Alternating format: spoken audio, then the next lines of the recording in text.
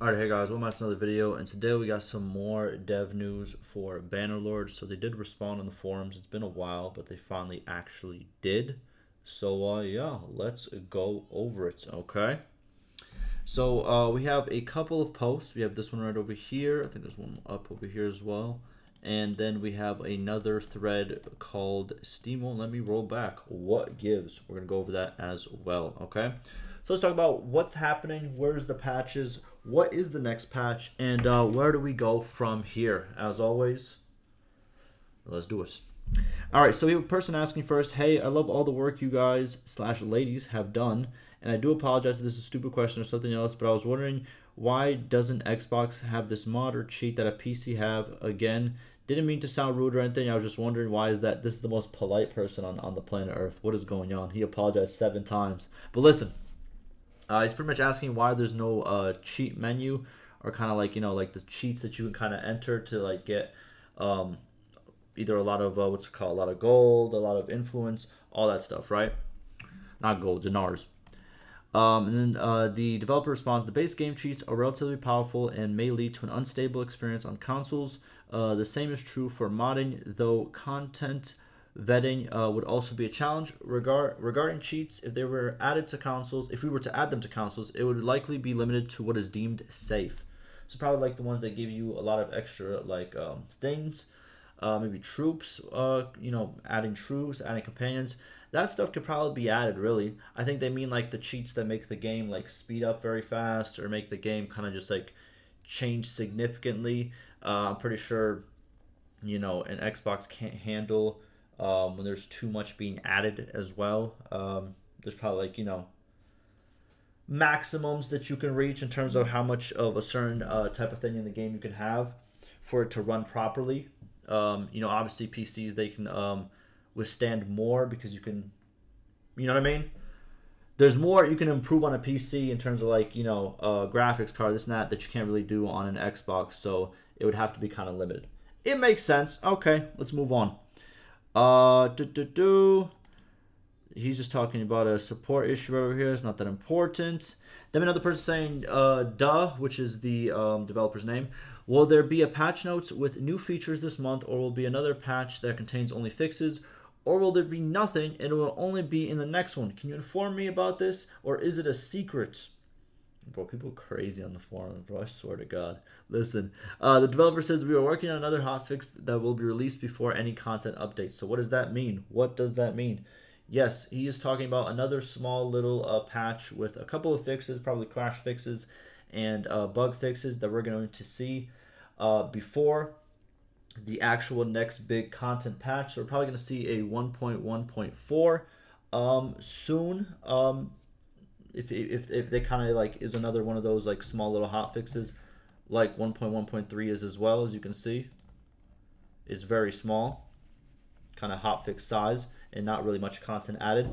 So we'll probably see the next one, which is 1.1.4, and then we will see maybe 1.2 or whatever they want to go up by. Probably it's probably gonna be 1.2.0 in terms of the big next big content patch. Okay. Interesting. Hold up, let them cook. Sure. Then we have another just statement here from the devs. The dev says some issues, primarily stability related, can be covered by hotfixes that carry comparatively low risk.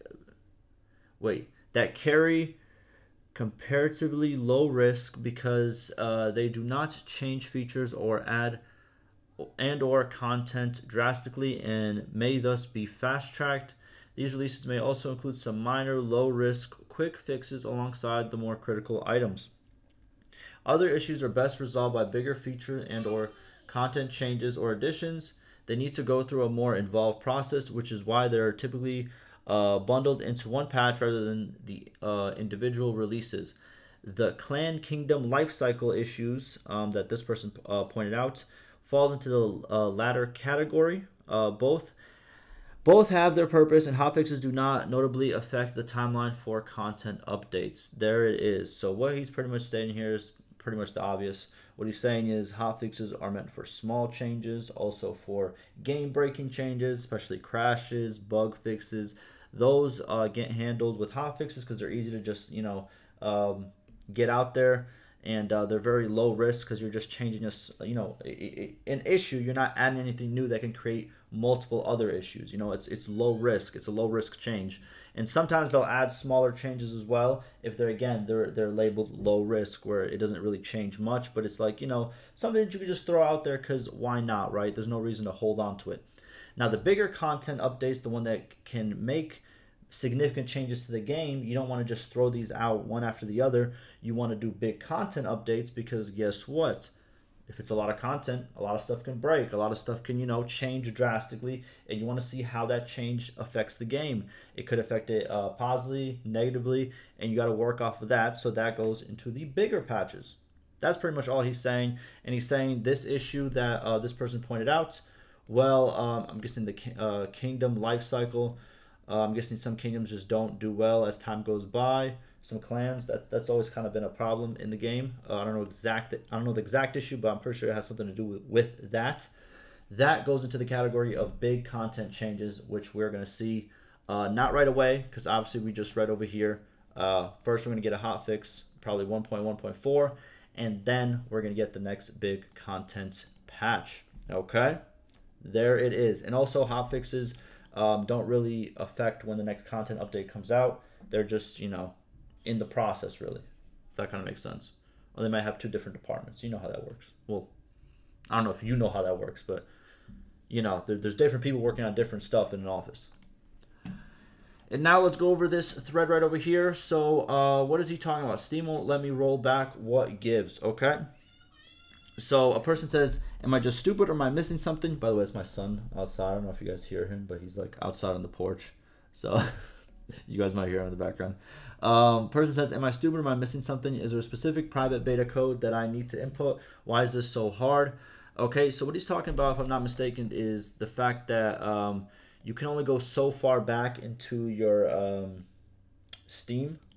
Let me see if I could pull this up real quick, because my library's been acting really funny, where it won't even let me, like, yeah, it's just acting funny. All right, never mind. What I'm trying to explain is you can't actually access every single patch that has come out for Bannerlord. You can only go so far back, and if you try to go to like the original version, like the launch version, like the beta launch version, you can play it, but you'll see very quickly that you can't save the game. It crashes a lot. It's very clunky right now, and also they only kept some of the you know, releases. The bigger releases are on there, but the problem with Steam is, well, it's not even the problem with Steam. Steam is it's a pretty good system. They'll give you a lot of different versions of the game that like a developer can post to Steam, and then you can kind of pick from whenever you play the game, but it's still limited to a certain amount. It's not an unlimited amount of versions that you can pick from.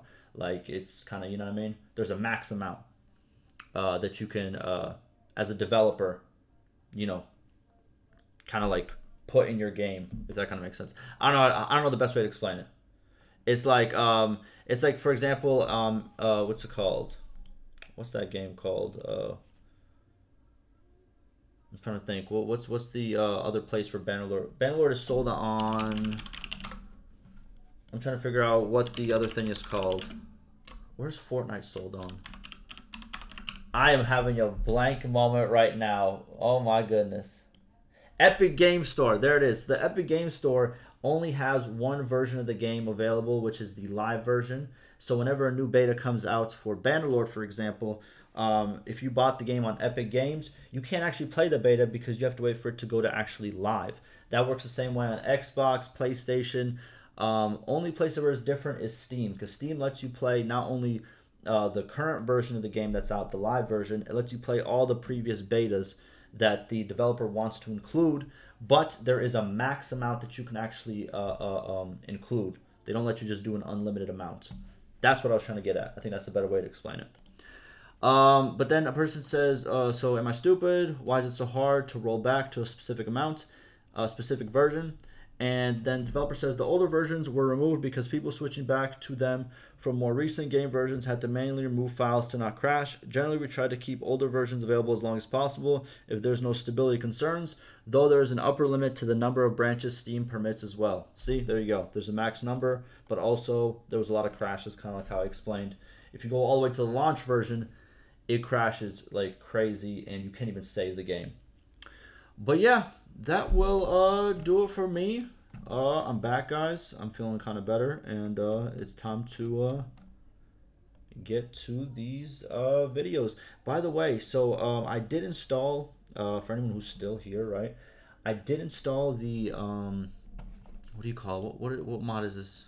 Hold on, I'm trying to figure out. Never mind. I'm not trying to put it down on the screen. I did download the big mod that came out for Bannerlord. I forgot exactly what it's called, but I'm going to start making Bannerlord mod videos. I'm also going to start making more news videos for different games, like game releases. You guys like when I talk about the forums for Bannerlord, but let me know any other games you guys want me to actually talk about that you want to see, because I want to see if I could kind of like diversify and kind of like cover different games. I think that would be good as well. But yeah, a lot of stuff to come. I'll see you guys soon. By the way, Age of Empires 2, the DLC came out today. Videos on that coming up as well. I appreciate all of you, and I'll see you in the next one.